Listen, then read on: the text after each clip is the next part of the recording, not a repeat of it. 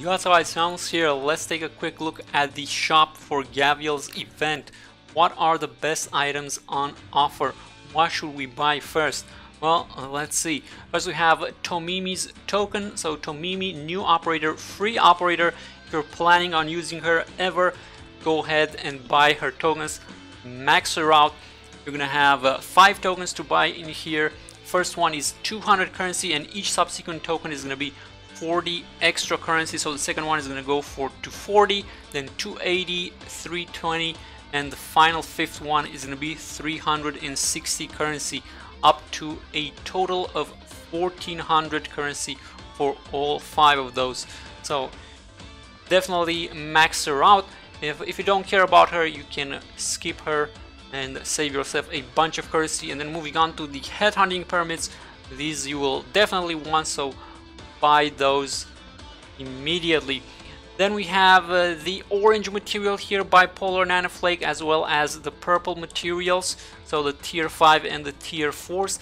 Now surprisingly, these are not gonna be the best value in the shop, but we are gonna take a look at a list with all the shop efficiency and all that good stuff, so we're gonna check those later. But for now, let's talk about the furniture here. So there are 5 pieces of furniture. There are some priced at 30, then there's one at 60, and there's 2 more priced at 100. So obviously if you want furniture, you will definitely want to buy these, but in terms of which ones are the best, there are 2 things to consider. First one is going to be the morale that they give you in your dormitory, and this morale is actually going to also be pretty, but this is basically the way to see which one is better, right? So this one gives 225 morale for 100 currency, whereas this one gives 245 morale for the same 100 currency. So this one would be better. But then if we compare with the ones that cost 30 and 60, generally the ones that are lower priced are better. So first you want to buy the ones that are 30 currency, then maybe the one at 60, and then if you still want these at 100, you can buy those as well. And the reason why I'm saying this is that if there's going to be a rerun of Gavial's event in the future, the furniture that you buy now will convert into those intelligence certificates whenever the second shop comes around, right, for Gavial's event. So the best bang for your buck is going to be the 30 ones, the lamps and the curtains here, and then maybe the totem. That's going to be average value, and then the ones for 100 are going to be the worst value in terms of those intelligence certs for the intelligence shop. And you can trade those certs in there or run them mainly. And then there's going to also be high level materials. I believe there are yeah, purple color materials.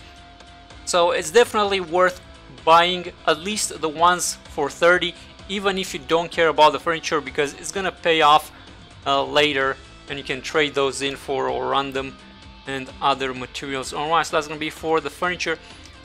Then we have the other materials. We have blue materials in here. We have battle records, LMD skill summaries, and finally green materials, and then also some caster chips, furniture part, and the infinite LMD. Now let's take a look at Peter YR's shop efficiency list for this event. So as you can see, the blue materials are going to be the best buy in this shop. So you want to go for the blue materials first, buy whatever it is you need out of those. Also buy the caster chips, buy the LMD, those are also great value. And then the furniture parts if you are interested in those. Now generally speaking, all of this is going to be great value, as you can see at the sanity per coin efficiency, except for the infinite LMD. So you kind of want to try and clear the entire shop, but if you can't, again, you want to start with the blue materials first. Then you go down the line, you can go for some skill books if you need them. Then for materials, you're gonna have the pink ones as well as the golden one, so you want to buy whatever it is you need out of those first. Then you can also buy some battle records if you need those, and then finally you're gonna have the green materials, and then the yellow battle records and the green skill books. So that's how the shop looks like for Gavial's event. I'm gonna give you guys the link for the efficiency list in the description below. You can check it out for yourself.